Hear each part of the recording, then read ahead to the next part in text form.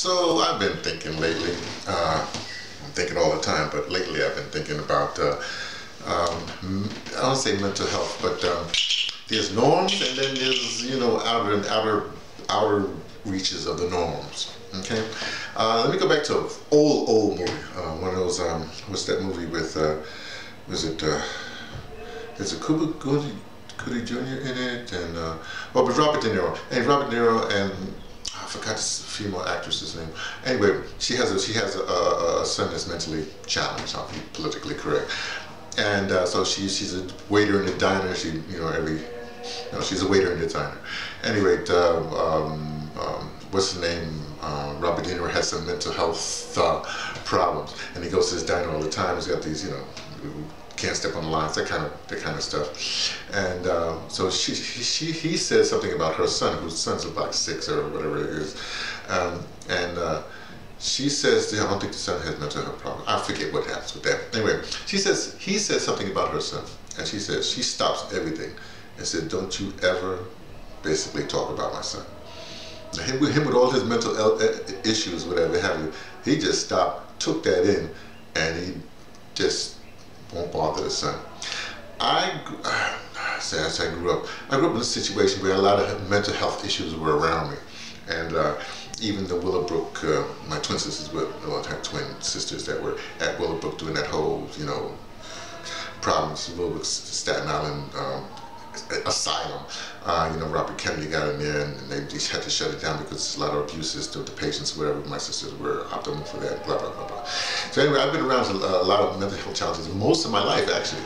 It's kind of interesting, especially when you're in, here we go, when you're in the arts, when you're in the theater, believe me, it's all mental health. I'm going to tell you, one of the things about being a director in theater, what you realize most of the time has a little to do, okay, yeah, you have to do the script and all the rest of stuff, but it has to do with communicating with the actors and having them do stuff they normally wouldn't do, blah, blah, blah, blah. I bring all this stuff up just to say, I don't think, unless you hang out with a lot of mental health cases, which is a lot in the thing, was like 1 out of 5 people have mental health issues or something like that, and whatever. Or unless you in theater, when you're dealing with a lot of crazy people, or the arts, you're dealing with like music arts, we're doing a lot of, I say crazy, I shouldn't say crazy, I'm sorry, a lot of folks of different stripe, then you don't get a full picture. You think that everything is whatever the norm is, what that norm is might be some white guy from 1940s, whatever his mental health was, that's the norm, and that's not necessarily true. Okay. I bring up to say this. There are three mental health celebrities, I'm gonna call them celebrities, that are in the news these days. And the funny thing is that we're wallowing with these, we're basically getting down with these mental health people, not treating them as if they're normal. Well, maybe we don't treat them as normal, but they have mental health issues. And when you try to deal with a mental health issue thing, that means that you have to sort of compromise, go towards that, deal with it, because it's hard for you to bring them towards you, so you understand what I'm trying to say. 3 mental health folks. Donald Trump, that's the big one. Roseanne Barr, right? That's the next one. And Kanye West. They all have mental health issues. I'm sorry, you can look at their behavior, you can look at their body of work, and it's not that they just had it. It's been there for a while.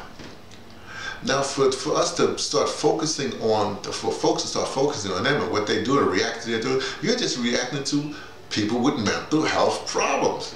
So why do we elevate, It's like, why do we elevate anybody that doesn't have an expertise, and when I say expertise, doesn't mean you have to have a degree, but expertise in a certain field, I mean, let me leave it with this. Let me put it this way. When somebody made have a space program, NASA and all, let's go to space. When they first had that program, there was a debate whether the Marine pilots or whatever, not the Air Force, again, Air Force, whatever, the Navy, whatever, should go up in the air. And they also looked at going up into the air.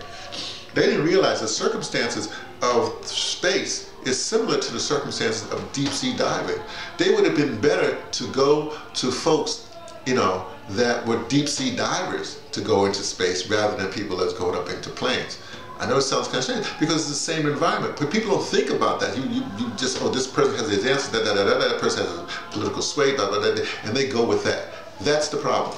The problem is that not only you have a mental health issues, you have folks in gatekeeping and in situations where when they make a decision, without, well, when they make a decision, it goes because they have the power, the blah, blah, blah, blah, blah, blah, to do that. This is not the world you want to live in. This world is like, it's weird because now the faux gatekeepers, the uninformed gatekeepers, the people who are on the fringes of thought, everything, they are now the center of attention. Whereas all the other people, they either run away and say, look, let me go do something else and grab something here, You got it? So that's my little observation from me, T from the Pattersons, taking the train to Tibet, letting you know what I only suspect.